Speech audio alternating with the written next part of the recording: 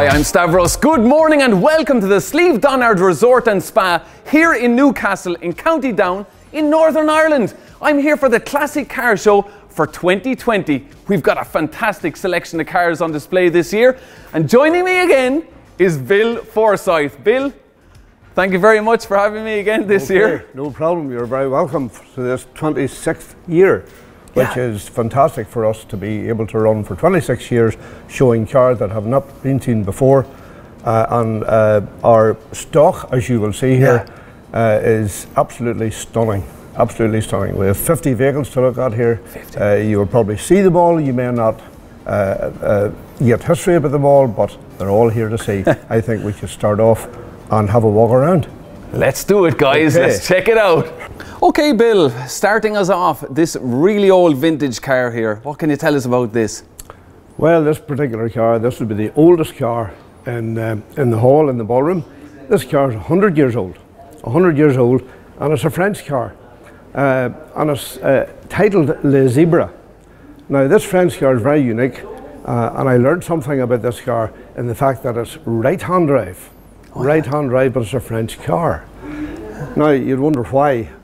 But in actual fact, 100 years ago, there was no such thing as a left-hand drive car in France. They were all made right-hand drive. I don't know at what point they changed over to left-hand drive, but this is a 100-year-old Le Zebra, and I'm told that there's only a maximum of 5 of these vehicles left in existence. And here we have one that is unrestored, and it will be left unrestored. Wow. It would be wrong to start and restore that car. It doesn't need restored. It's all one piece. It's all in reasonable shape.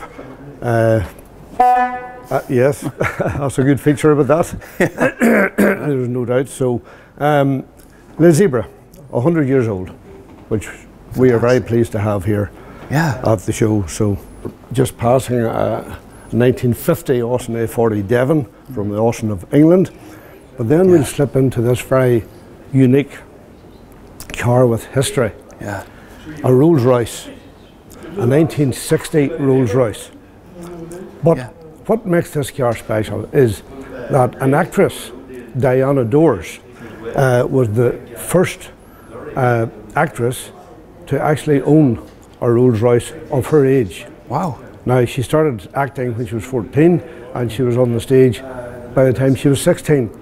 And by the time she had a license, this is Diana Dors' car. Right. Now, for those who don't know Diana Dors, for those who are too young to remember, she was the Marilyn Monroe of drama and music. And Diana Dors, unfortunately, she passed away in 1984 at a very early age of 54. 54. Which was unfortunate, but glamour, absolute glamour. We actually have the log textbook of the vehicle with Diana Dors' name and address in the textbook, just to prove that. And of course the registration speaks for itself. She had to have the registration with a letter D, Diana Dors. So that vehicle, how it made its way to Northern Ireland, I don't know, but here we have it. So we've brought a big piece of history in terms of drama and acting, and a great title of Rolls Royce, and to come with that, a great title of Diana Dors. Yeah, she was a big actress in her day. She was indeed. Now, Bill, this is a very small car parked next to the Rolls. When it sits next door to the Rolls, it certainly is tiny. An Austin 7, and of course these were made in England, in Coventry, and they were that's a 1930 car. And then onto the Volvo. The Volvo, yes. The Volvo car, obviously made in Sweden, 1967. This is a particularly unusual one because it is, as you look at it, almost in rally form. It doesn't have a roll cage, but it does have the spotlights and the alloy wheels, the mini light alloy wheels. This particular one is owned by an enthusiast, a rally enthusiast, and it came all the way from Enniskillen down to the show. And it's a nice car from 1967. Very good. Absolutely wonderful. And the Rover. And the Rover P5B, 1970. Again, a very prestigious car, a very comfortable car, V8 engine on it, and chrome rust tile wheels. Again, a lovely, lovely car.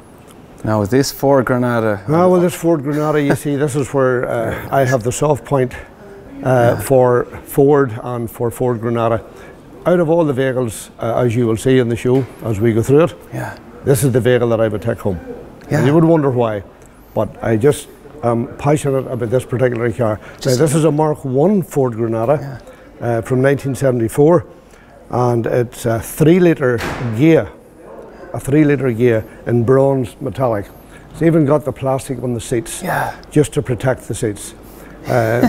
Incredible, Bill. Of course, you know, the manual sunroof, the manual metal sunroof, but it has got. Now, Bill, I've a bit of a story to tell about one of these. You might not be too happy, but back in 1988, I bought one of these for £100. Oh. And we destroyed it with a forklift. Oh, that's not good. Not good. We did. That's a very sad story. Yeah, we got it in blue and we painted it with emulsion paint. We painted it white. Oh, that's even and worse. We destroyed it with a forklift. And I videoed it, and I don't know where the tape is. But there are a couple of people that can verify that. I don't really want to see that. Yeah, I don't really want to see that. But yeah, I mean, Ford enthusiasts would be kicking me up the rear end. They would indeed. If they saw that tape. But they would. It's a beautiful, beautiful car, and there's very low mileage in that car, and its owner has a collection of cars which would be similar to that in terms of condition. The work on these cars is just. Well, it's endless. Yeah. It's endless, but I mean, the guys that do it, they're passionate about it. They want to do it right. They want to do it correctly. Yeah. And of course, if they want into the show, they have to do it correctly. Yeah. Because we're not fussy, but we like quality, a good standard of show car. Now, of course, the car that sits next to it is a Ford Zodiac, automatic again. But this vehicle has got a straight 6-cylinder engine in it, whereas the Ford Granada has got a Ford V6 engine in it. So one's 3-litre and this one here is a straight 6. Yeah. And again, it's a beautiful, comfortable, large car, automatic transmission and 2-tone paintwork as it was in those days, and that's a 1960 car. That car is the same age as that white Rolls Royce up there. And yet the two cars are so far apart. Yeah. So far apart in design. In styling, yeah. And now we're going to bounce into a small car again. We're going from large to small. The smallest one, I would imagine. The smallest car here, yes. Smaller than the Austin 7 that we've just looked at. BMW 300 Isetta bubble car. And of course, from 1961. And it's a 2-seater car. Yeah. Bill, we have this Modus. Well, it's a Midas. Midas. Sorry, Midas. Yes, it's a Midas, yes. Yeah. All based on a Mini. It's a bit like a Mini Marcus. A Mini Marcus has got a fiberglass body. This is a fiberglass body, but it's all based with Mini engine and suspension and what have you. And I have to say that is very nicely presented in white and yellow. And Bill, if you can just open up the door there just to show them the dashboard, even the way that it's angled in towards you, look. Yes, a great design, and yeah, it's in great condition. A 2-seater vehicle, of course. Yeah, a very nice car indeed. Very distinctive very looking. To have that, yes, yeah. very pleased to have that. Now, Bill, up on the shelf. On the shelf, we start with this Nova from 1985, and you think, you know, why have we a 1985 Nova? But this Nova has been built nut and bolt restoration, nothing left untouched in terms of it has to be brand new. The washers, the bolts, the nuts, everything had to be brand new unbuilt. It was stripped down, and as you can see, there's a mirror to let you see underneath it. There, so it's probably better than it came out of the factory, because it's had more paint and better bolts and rust-free this and rust-free that. Yeah. So that's a Nova Sport. Again, a very collectible car these days. 1985. Quite a lot of Nova Sports made, yes. And that one is really, really well put together. Yeah. Really well put together. And just when we're up here, we'll just spin round for a second or two just to look at these two beautiful bikes. Yeah. BSA Bantam from 1968. And then we have a Honda CD175. The both bikes, you would think when you look at them because of colour, you think they were identical or at least close, but they're not. But that's a BSA and and that's a Honda. And then the Norton race bike, so it's a stunning example as well. Yeah. And we like to keep them up in here in this little corner, and they're safe, so they're not toppled over. Yeah. We don't often get a 1275 GT Clubman. We don't often get the Clubman actually. We get plenty of minis. Yeah.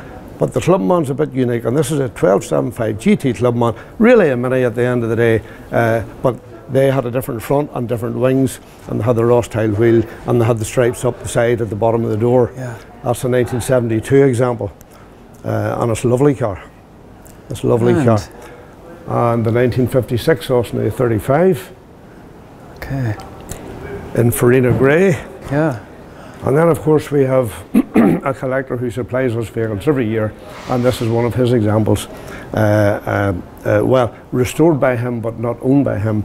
But this one here is the Cooper S from 1967, and that is just off the assembly line. That's just what that is, just off the assembly line, ready to go to work. Where do these guys get all the parts? Oh, the parts for minis are easy enough, God. Yeah. Everything's reproduced. There are only some vehicles that are very difficult to get parts for. If you bought, say, a Mark II Cortina or something like that, there would be parts that you couldn't get. You'd have to refabricate or, you know, fabricate parts that you couldn't buy. The minis, the Morris Minors, the Mark I Escorts, the Mark II Escorts, everything can be got now. Everything can be got. It has become a business to actually make things for these cars. So of course the other vehicle that I would like to take home would be this. This is the Mini pickup. Yeah. And this Mini pickup has got a full restoration, and look at it. Look at it. It is absolutely stunning. Inside and out, everything. The detail in that is unbelievable. The panels, the doors fit perfect. Everything about it is correct. Yeah, it looks great now. And just as a point of interest on a Mini, if you're restoring a Mini van or a Mini pickup, as you can see if you come around to the front here, it doesn't have the chrome grille. In fact, the grille doesn't come out. Oh, yeah. It's the complete panel. Yeah. So that panel is very difficult to get. You just can't buy that. Some restorers will actually buy a van or a pickup and they have to put a grille in it, like this Mini grille here. They have to put a grille in it. And that spoils it. That takes the originality away from. But these panels are very hard to get. Obviously this panel was repairable, or maybe didn't need repaired, and it belongs to the vehicle. Yeah. But that Mini pickup from 1982, just perfect. Perfect. And we're back to Nova again. So we have a white Nova at the end and a black Nova at this end, and that's a 1989 SR Nova. And again, a light restoration, not. I like the sign on the window. Look. Yes. Small yet handles well over a ton. It does. It does. Absolutely lovely. Is that does that mean 100 miles an hour or a ton in kilos? Well, it would do 100 miles an hour. That's not a problem. Like, you could squeeze that out of it all right. So.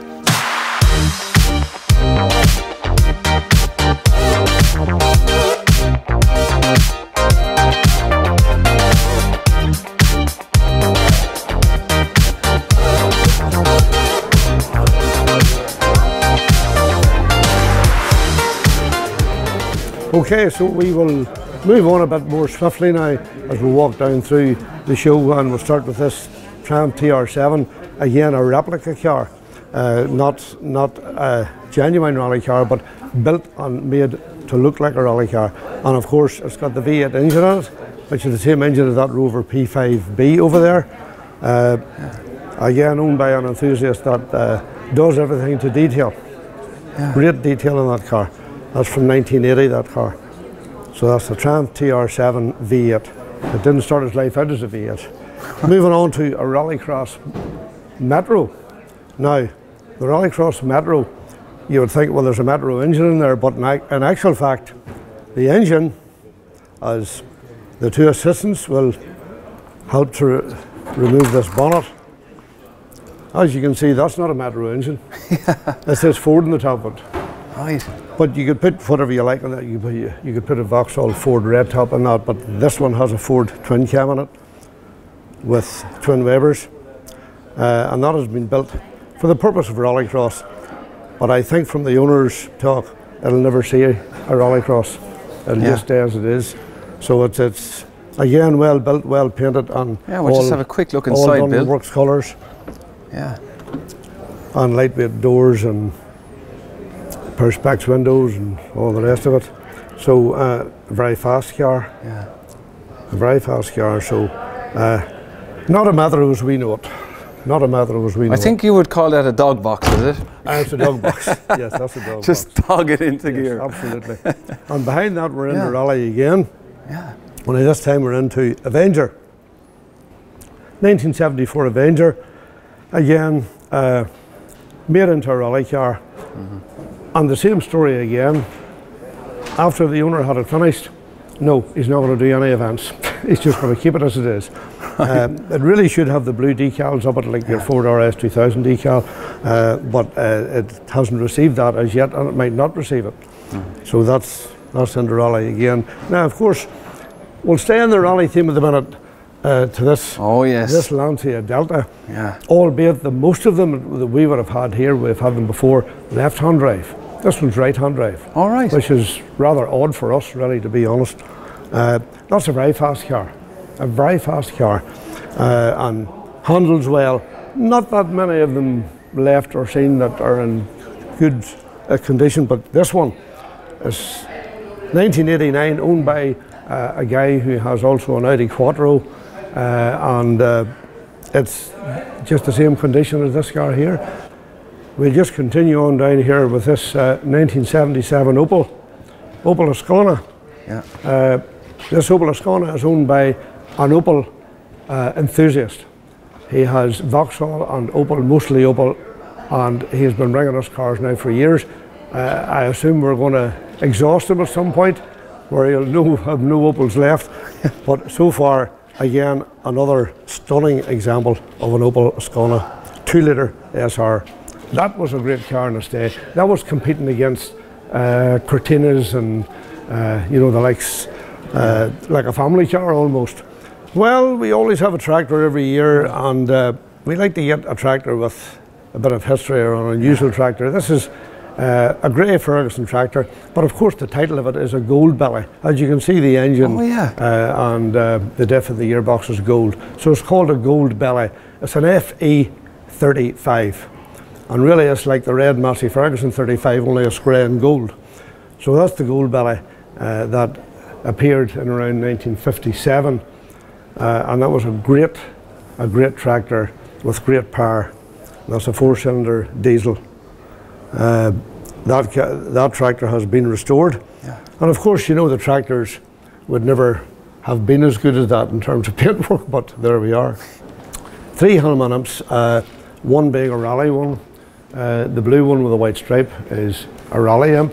And the one in the middle here is a deluxe. The Hellman imps were built in Scotland. This is where they were built. They were built in Scotland. And they're beginning to be coming out of the woodwork now, because they've been hidden away there. The minis had sort of taken over shows and what have you, but the Hellman imps are now coming out. There's a great Hellman imp club in the south of Ireland, and the imp folk are growing up here as well in terms of cars. This is a genuine rally imp that would have came from the factory, as you see it. You could just buy that and drive it and rally it immediately. As you can see inside,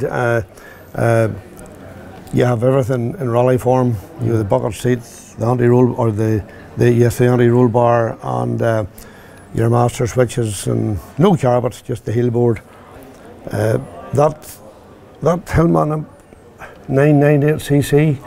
I mean, it's just unreal that would be. And of course, the Hellman imps would have been rallied years and years ago, when you would have thought, it's a small car, rear engine, air cooled and what have you. But it's a remarkable car, and did win rallies by the famous Rosemary Smith. Oh yes. Oh yes, Rosemary Smith had a Hellman imp, and still has. This will be our featured car here. Yeah. We're very excited to have this car. We looked long and hard for it, but we were able to win the battle to allow it to come. And then when it did come, we had a problem getting it in here because of the width of the vehicle. All right, okay. And that BMW Series 1 won the championship in 2014 by Colin Turkington from Northern Ireland. All right. That car would be the most expensive car we have in the hall, somewhere between 400,000 and 500,000. And what sort of power's in these, Bill? The power, I don't know the brake horse of that, but I'm sure it's upwards on 800 bhp, I would have thought. Yeah. Most people use the term XR3i, but that's not an I. That's the early one. It was not injection, carburetor model. So that's the very early Ford Escort XR3. Not I broke an a clutch on an XR3i once. What, sorry? I broke a clutch Oh, you broke it. on an XR3i once. Oh, right. Well, my excuse was I just helped it. Oh, you just helped it. It was on the way out. Right. I just helped it. But yeah, that was an XR3i.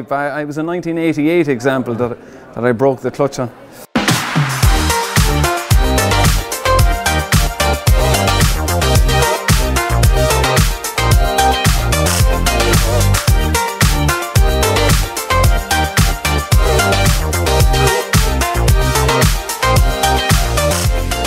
Sunbeam. Now you're looking at this. I'm going to use the word Sunbeam. But this is an Avenger, but it's called a Irelamd Avenger Sunbeam left-hand drive GT. This is a very rare car.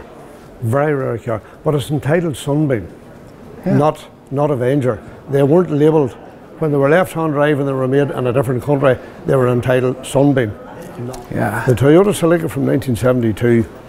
This one has been on the TV programme SOS, Car SOS. Oh yeah, Fuzz Townsend. You know, the full rebuild. And it's going to be re-televised again very soon this year, because they do repeat their programmes. But this one has been on and it has been rebuilt from a very poor standard, and now it's back up again. 1975, 2002 as we know it in appearance, but in actual fact it's a 1502. Oh yeah. It's a 1502. 1502, there's a 1602, and then there's a 2002. This is the early one, and it's a 1502. Lovely, lovely example of a BMW. Because there was an example before this that had round rear lamps. Yes, that's right, there was. We'll have a look at this unusual Renault 12. Well, it's not unusual really, other than that the colour. There was a lot of Renault 12s were just basic colours, reds and blues and greens. This one's a lovely metallic bronze colour. There's hardly any miles on it. It's automatic transmission, would you believe? And the body is absolutely super. Wonderful car. From 1977, that one. And in front of that sitting is an MGA. Now, this MGA was manufactured in 1959, and of course the vehicle that came after that was the MGB, but this is the MGA. And this MGA was registered in 1960 but built in 1959. And that would be Snowberry White, that vehicle. Absolutely lovely. And we can't have the show, of course, without a Ford Anglia. And here this 1965 Ford Anglia with wide steel wheels on it, 5.5J steel wheels on it, which most of the people that had an interest in their cars at all, they would put a wider wheel on it, and that one has the wide wheel. And just to finish, in the corner we have an MG Maestro EFI, not an MG Maestro Turbo, but an EFI, and that vehicle has 18,000 miles on it. That has never been touched or restored. Wow. That vehicle, that MG Maestro EFI, allegedly is quicker than a GTI Golf in its time. In its time, and handles just as well. So there we are. That's the 2020 show. That's it in its entirety. We are pleased with all the spectators that have attended. We are pleased that you staffers have come to witness the fact that we have one of the best collections ever, and we would love to keep them all. But of course, my car, I want to take the Granada 3-litre gear home, and I don't want to hear your story about painting one with white emulsion and destroying it with a forklift. Thank you very much for listening. Thank you, Bill. Thank you. And that's where I'm going to leave you all today from the Slieve Donard Resort and Spa in Newcastle in Northern Ireland. What a great show, guys. Fantastic display of cars. The standard is just so high at this show. My 6th year coming now, and 26 years running.